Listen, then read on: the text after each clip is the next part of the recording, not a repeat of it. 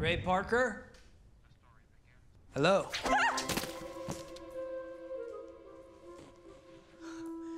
Hi. I'm so sorry. No, I'm sorry. I'm Jared, but I'm the Resort Experience Director. Ray from Icon Magazine. I write reservation for one. Here. Thank you. Well, I'll be here to help you with any experience you might need for your magazine. What can you tell me about the Wandering Shipwreck? What about it? I write an adventure column, and that seems like a great fit. It does. Unfortunately, it's more legend than fact.